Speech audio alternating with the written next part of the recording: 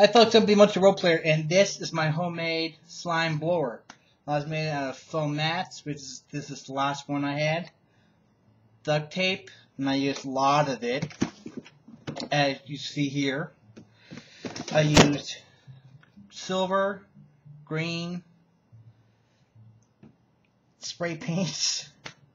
I used regular clear tape for the top and bottom. I'm sorry about there's no dome on either side, but on the blaster itself, we got a top of a 2-liter Coke bottle with cardboard, the rest of the hose from the ghostbuster trap, as you see right there, 2-gallon jugs, which I spray painted green,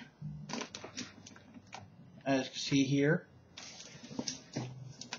and a strap for, yeah, the paint's a little bit wet, so it's no biggie. I used 2 belts,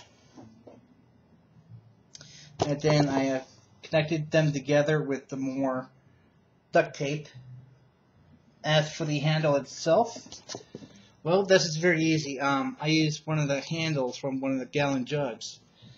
It all took me about a good hour to an hour 10 minutes in making. This is my last prop I'm going to make for this month. If you like what you see, feel free to leave a comment screen below. I'm the Multi Role Player, and this is my homemade Ghostbuster 2 slime blower. Later.